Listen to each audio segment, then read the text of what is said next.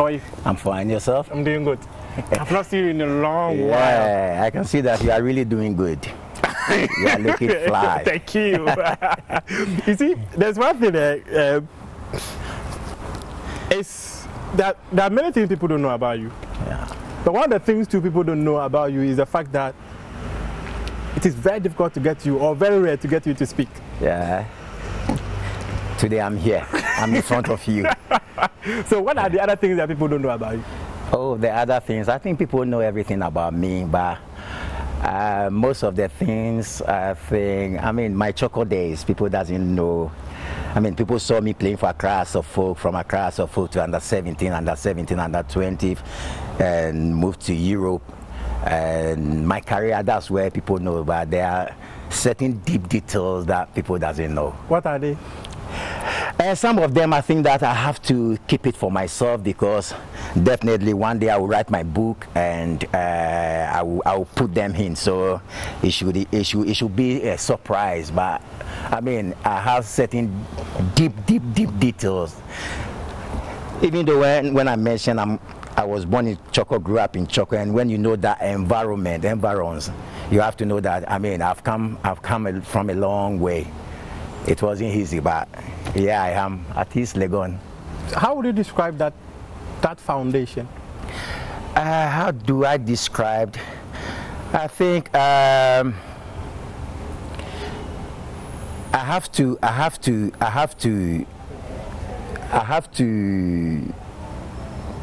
say that I've done well. I've done well. This is a place that I grew up, and people that you roll with were doing all sorts of things, but I never allowed myself into those things, and I said, okay, what I want to do is to play football.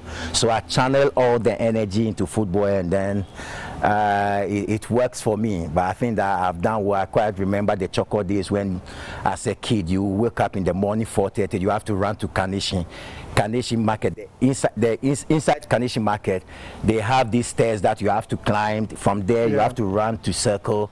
They have the stairs there. From Circle, you have to go to the Mortuary Road to the beach. So, I mean, these are the sacrifices that I did, and it works for me. Growing up, I come to realize that whatever we do is the passion and the hard work that takes you to the top, and that's what I did. Talk to me about the days of playing at Indafa Park. Yeah. Okay, so I attended St. Martin's School, and those days it was very difficult for me. I mean, at times as a kid, you go to school without no food, you go to school without money. So one day I was on my way to school. I walked from Choco to White House, and I was on my way, and I met a friend called, now he's a musician, YZ. Oh, really? Yeah, YZ, they were very rich, and I met YZ. YZ was like, Stephen, are you going to school? I said, yes, I'm going to school. He said, no,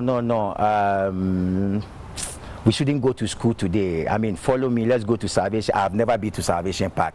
It was my first time. So he said, let's go to Salvation Hamming Park. When we get there, I will buy you rice and beans. As soon as beans and plantain. Yeah. As soon as I heard... Is it your Gary? Yeah. Gobe. As soon as I heard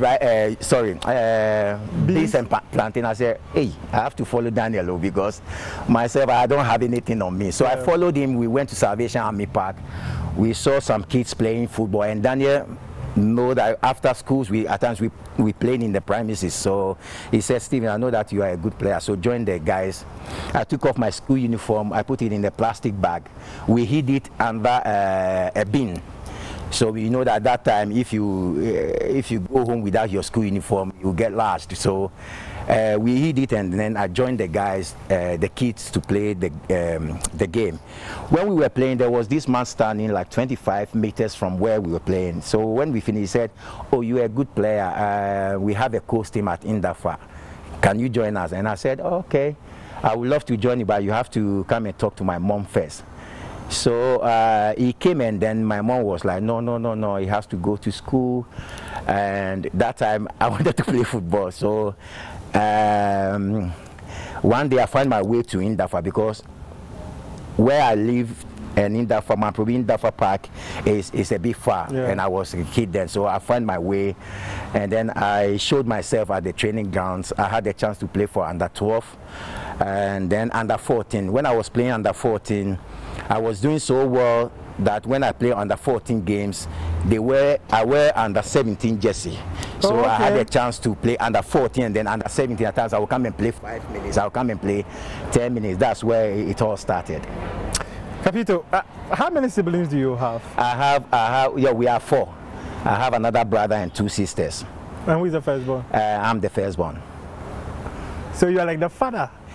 Of course, I am. Father figure. I quite remember Choco days. I mean, you are staying in a small room, and where at times I have to make space for my siblings. So you have to go and sleep under the bed, and then under the bed you know that you find certain things there which are not cool. I mean, the cockroaches, the rats, and all that. So these things, it comes with it. I mean, being the firstborn, you have to do a lot of sacrifice. And today I'm happy that my siblings, they see me, and then they are very, very happy that he started, and then I mean, now we are all seeing him happy. I saw a video that you posted on social media when you went back to Choco. This was like so many years ago, and I could imagine the emotions of going back to the roots. Yeah. So I saw the video. Came back I think 3 days ago when I went to visit. I mean, there was a table tennis game. So Professor Kofi Abuchi invited me. So we went to Choco, and then I have to go there to mentor the kids. And where I didn't know where they were doing the program. But when I got there, I realized that it was the same place that I learned how to play football.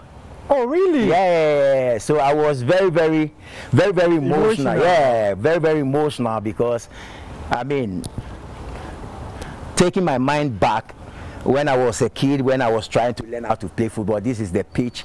And then I didn't know that that's where they were doing the program. And I ended up, I mean, being there to mentor the kids, and I was so happy. I told them how I started. I told them that a lot of people came because they heard that I'm around. Yeah, so people that I grew up with, all of them, they were there, and they were happy to see me. Even though I go there at times, but I have to sneak in, because at times the pressure and the crowd is too much, and you know that you can't run away from your people. No, you can't see everybody. So the people that you see, them are happy. Those maybe you don't do it deliberately, but you forget to see them. They will take it in a different. So at times I have to sneak in to see 1 or 2 friends and then leave. But they were so happy. So I told them about my story. I told them that standing here today, not even a single person can come and say that when I was here as a child, I've insulted nobody.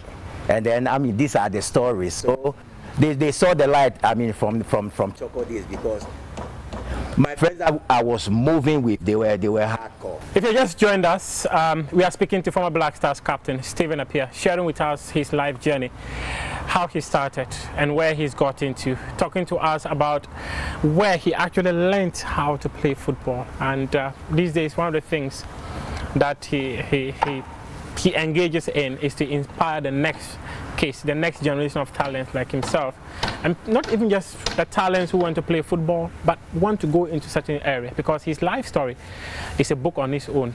And he even indicated, maybe I'll just let him confirm, he will write a book, right? Yes. Have you started yet? Don't worry. Have you started yet? You get to know. I mean, you know that you are one of the people who know for sure. So okay, tell me pretty quick, how do you feel when you go back to where you came from? Yeah. And you have people come around you and mob you, just want to touch you and say, oh, this is Stephen. They just want to touch you. How do you feel at times?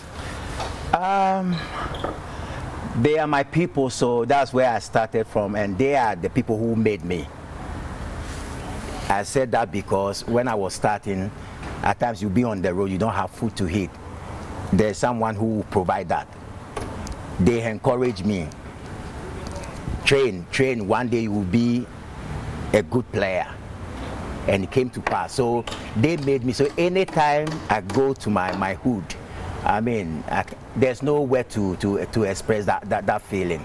At times I get very, very emotional because people that I grew up with, seeing them in certain states, I ask myself, so if it's not because of football and the grace upon me, I will be like them. 100%. So going back, I always feel so good. Let me tell you a story. When my dad passed, so we took the body from the mortuary, and you know, we the guys, we have to visit his place. Yeah. So we got to our house in at Choco. And that time I've run my mouth to my wife that I don't understand why people cry so much when people passed. So I said, oh, okay, me, I don't think that. Yes, I will feel bad. I will shed tears, but I won't cry like the way we see people cry. Yeah. So when we took the body to Choco, and a lot of people came. When they came, I was standing in front of our house. So I was standing there and I started crying, like I couldn't hold myself. I was crying.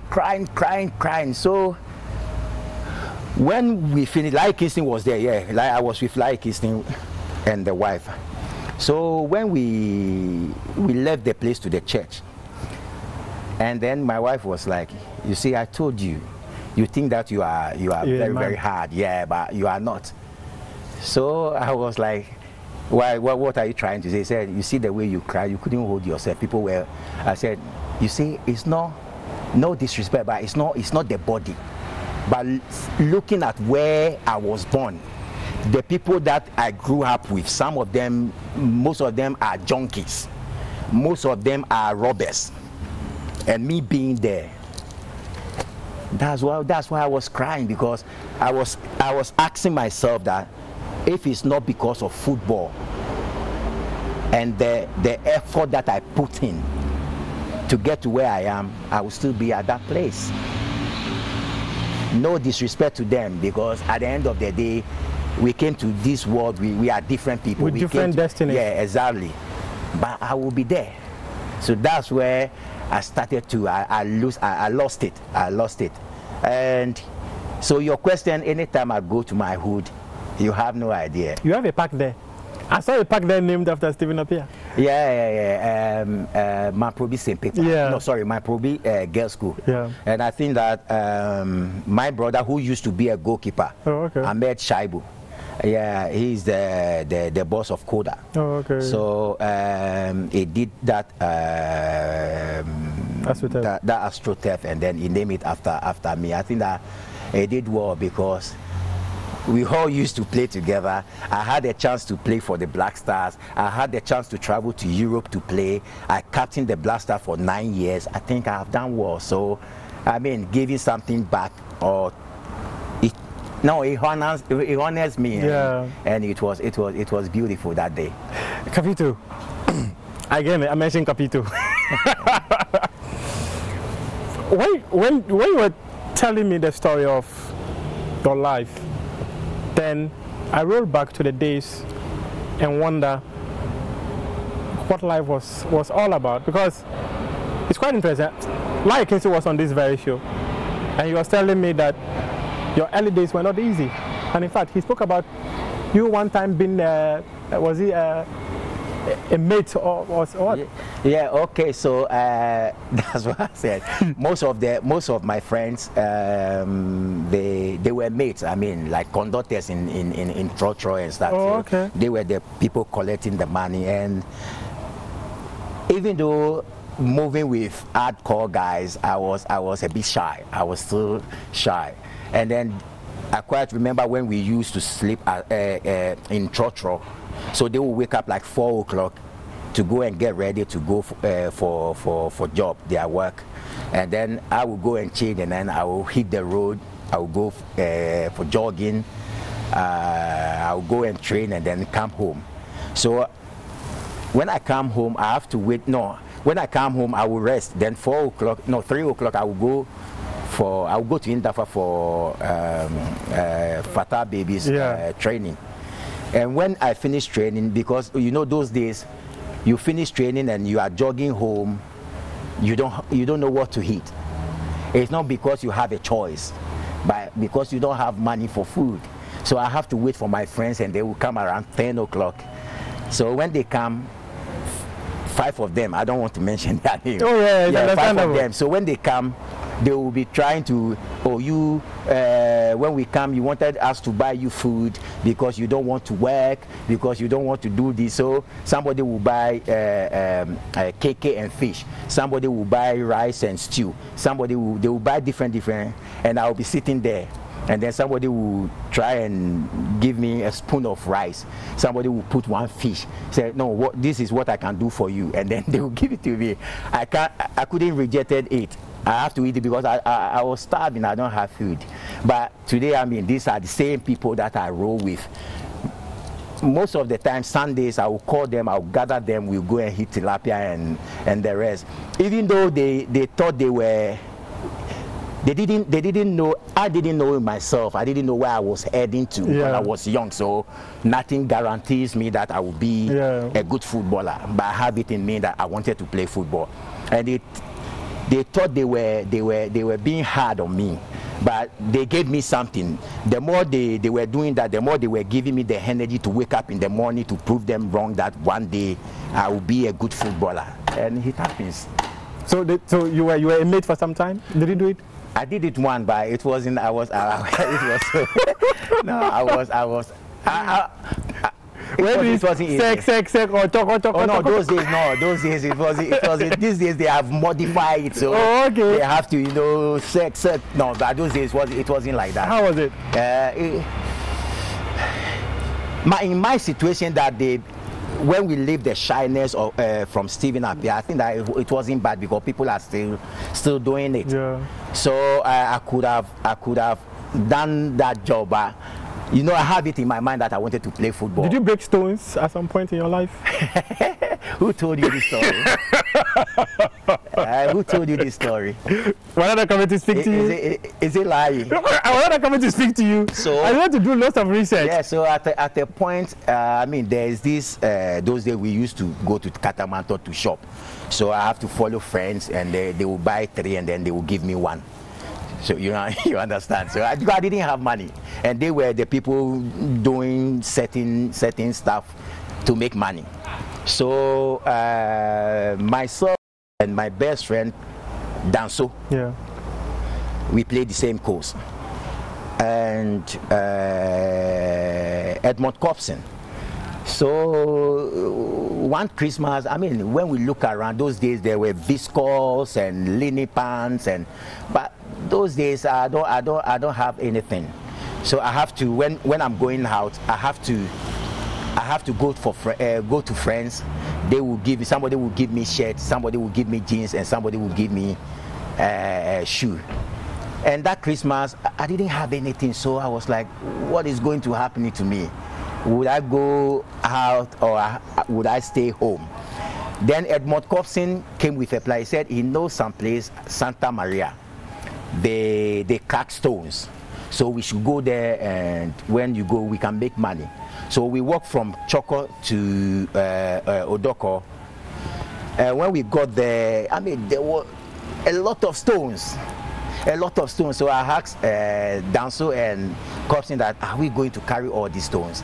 They said, oh yeah, we have to do. They said 6 to 12, but if you want to do more, the more you do, the more you. I said, okay, let me try 6 to 12.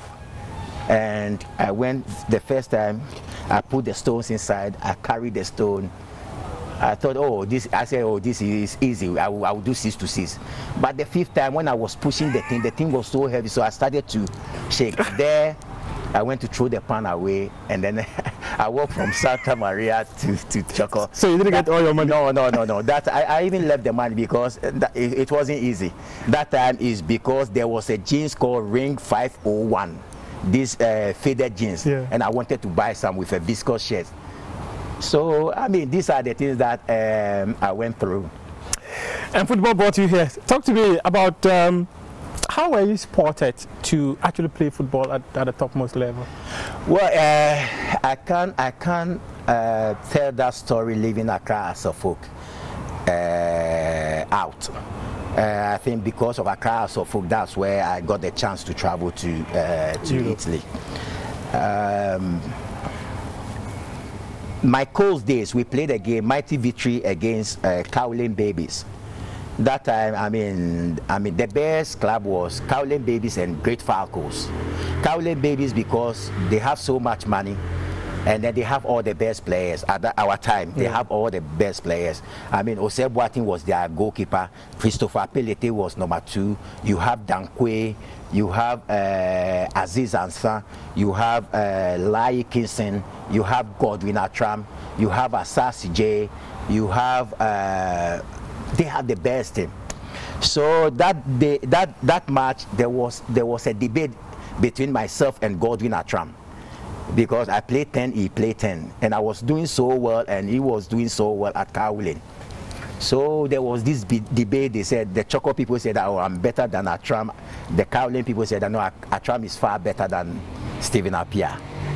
So 2 days to the game, we played that game on Wednesday. 2 days to the game, Atram, I think Atram was sick. So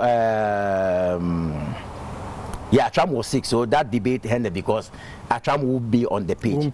And we played that game at Art Center, where Accra also used to train. Yeah. It was Wednesday. And that game I played so well. I scored 2 goals. The first goal and the last goal. We beat them 3-0. So after the game, I was at home, and Emmanuel Senegal, our former Blaster player, he came to me and he said that, oh, I mean, Nia Ibonte, known as Thomas Okande, he sent Emmanuel Senegal to come to my house to tell me that I should come to training to train with the Auroras. So yeah, so we played that game. After the game, I mean, the AS fans, they were giving me money. I got a lot of money at that particular game. Finally. Yes. Finally, you have money in your pocket. I had something small. And you know that time that you have been in the hustle of the street of Choco, and then playing that game, getting something small. That night I couldn't sleep because when you put the money under the pillow. When you are every 3 seconds, you have to open your eyes and check if the money is still there. You never know, maybe some mice be. You never know. So no, I mean, I was very, very happy. So I started training with Auroras. Okay. Yeah, I did so well.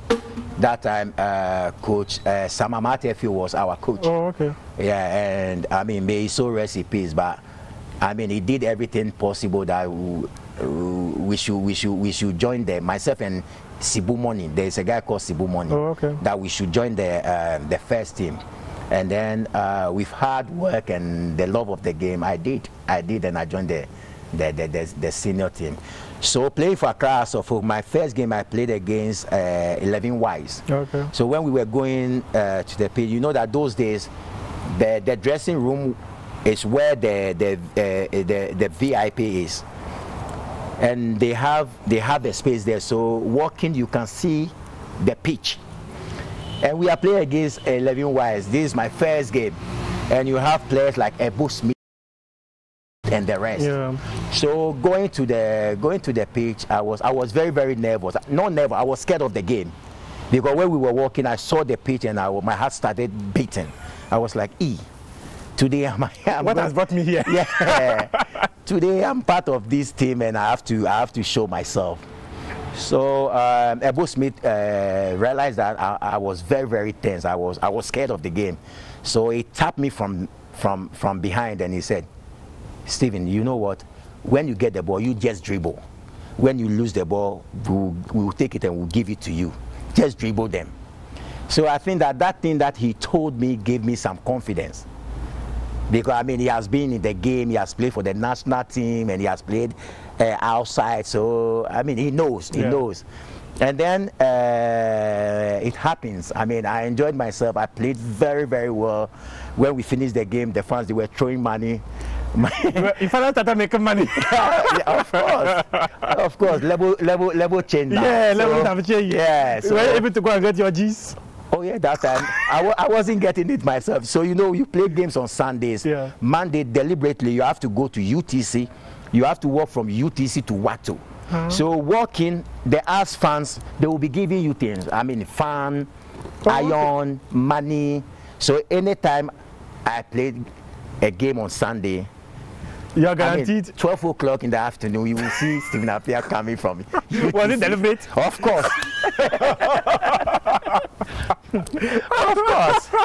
Of course, man have to make some money, man. I mean, but your career at Heart of Oak was very brief, but people still remember those days at Heart of Oak. Oh yeah, I played very, very well, and I mean those days 11 o'clock stadium is full. Yeah, it's full, and I was very, very young, playing with all these top experienced players.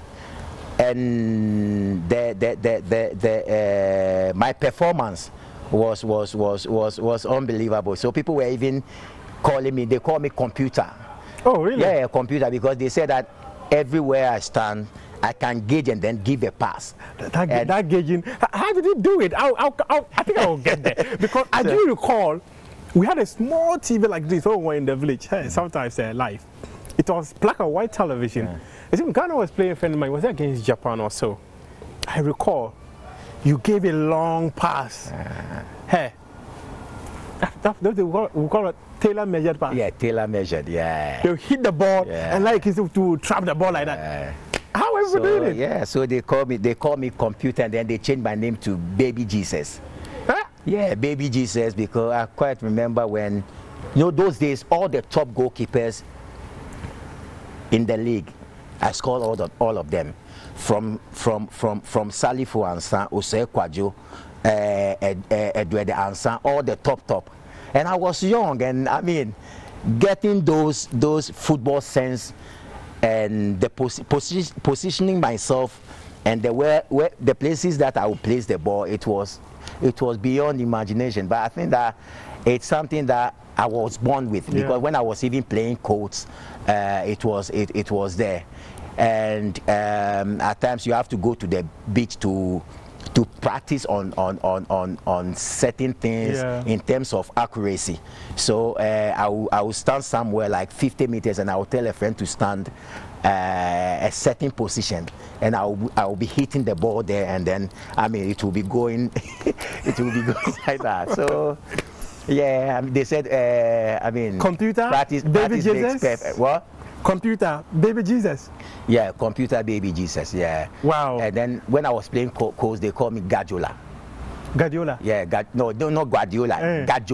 Gadiola. So you know those days, before we saw Ronaldo. Yeah. I mean Brazilian. Yeah, Ronaldo Lima. Yes. And other players doing, you know that. Yeah, that skill. We saw Ebo Smith and the rest doing that. So when we were playing coach, I used to do that thing. Even the Black Stars colors, you did it many times. So when I do this, my fans know the chocolate people, they will say Gajo. So they give that trick, Gajo. So when I was playing Chale Gbale Gajo, do Gajo, then I would do my things and everybody here. So is it that you've been receiving fans from childhood? Oh yes. Mufti, I was good. Let's forget about the Black Stars, but when we were playing Munchedi and I was good. From House of Oak, then you went to the under-17, subsequently to Europe. Tell me about that call-up. How did you get the first call-up to the U17? U17, so playing at House of Oak, 95, I was doing so well. I've won certain awards. And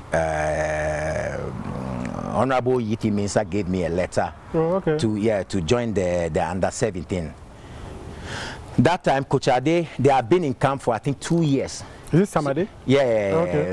May he so rest in peace. The multi-system man. Multi-system man. Multi-system. So he had his team already, and I have to join the team, and it wasn't easy. It wasn't easy. I went to camp to meet players like Christian Saba, Akim Atadaku, Atakra, Ameniampon, Emmanuel Bentel, and the rest. So when I got there, you know, when you are training, but it looks as if your energy is not right there because they have been together for so many years. So they know themselves. Being a new player, I was the youngest player in the team that time. Being there late, and then the players, they will be looking at you in a certain way that we have been here for 2 years. You have come and you think that they will take you to the World Cup. And yeah, I was training with them. I used to wash their clothes. So when we finished training, at times under 17. Of course, under 17, I used to wash their clothes. I used to wash like Emmanuel Bentel and Atakra Meniampo and then okay, Atakra Meniampo and the rest. So at times we will finish training. They will put their jerseys and their pants, and I have to wash it for them. I wasn't feeling bad because it was normal. Today, I mean, our players know. I thought so. I'm a head job, and Kanibeka say a head job. But those days you have to wash. But when I was washing, I wasn't feeling anything because I'm seeing them as senior players. And then when we started to read the Bible, or when we started to understand life will tell you that before you will be great, you have to serve. So some of us, we serve.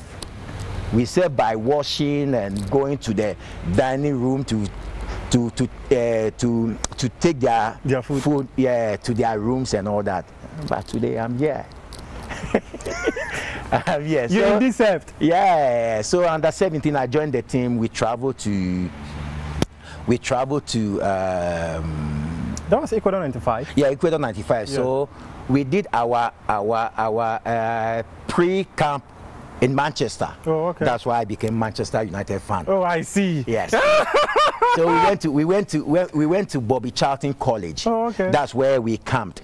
And my first stadium that I saw with my eyes was Old Trafford. Oh, okay. I've never seen. We thought that Accra Sports Stadium was heaven. But when I saw Old Trafford, I was like, hey, where am I in paradise? Football paradise? Yeah, am I in paradise? That's where I fell in love with Man United. Yeah, Man United. And we trained there, we traveled to Ecuador.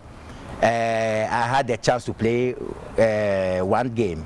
I'm not going to say only because I have to be true to myself that the players who were there were better. We're better. Yeah, were better. They had the experience. Players like Joe Ansan, Baba Sule, David Amwaku, Abu Idrisu, Emmanuel Bentel, Audu Isaka, and the rest. I mean, they were ahead of me. So when we play our second game, we won the 2 games. So the third game, we have qualified already. So. You were given an opportunity. Yeah, and you know that Coach Ade, let me say this. Coach Ade he has a way of doing his selection. So it's not like the coaches will come, okay, Michael Essien, you will play 8. Adokwe Papo, you will play 3. John Pence, you will play. No, Coach Ade will be like, Abu Idrisu, Mohamed Abu. No, Michael Abu, sorry. Yeah. Michael Abu, if you get the ball, you give it to Patrick Alute. Patrick, when you get the ball, you just play a long ball to Kweku Chire. He was the number 2. So Atakra, you come and then receive the ball. And then Saba, that's how. When it got to my turn, because Yiti Mensah gave me letter to join the team, today GFA number 8. Stephen Appiah. And I was like, I mean, I was the youngest player. I mean, give me some confidence to go and play that game. GFA number 8. Yeah, GFA number 8. But you see, if at that age, playing for Accra as a folk, with that pressure, with all the fans, there is no stay. I think that's why in my career, I have never played under pressure. Never. I think I got that thing from Accra as a folk. Because 15 years, 16 years, and you play like 11 o'clock when you come, the stadium is full, and we will play without fear. So when he said GFA number 8, everybody started to laugh, and then. And I knew it was you. Yeah, of course. He didn't mention my name, but it was me. It was me. I mean, he's such a great man. He's such a great man. So we went to the game. I played so well. Chasaluti scored the goal. We beat them 1-0. We won the trophy. We came back, and when we came back, we took the trophy on the tour. Yeah, on the tour. So when we got to the stadium, a lot of fans were at the stadium. So when he was giving his speech, he said that he was thanking the fans, the players, and everything. He said, but one thing, there's a young player in our team who didn't get the chance to play, but one day he will be one of the best in this country.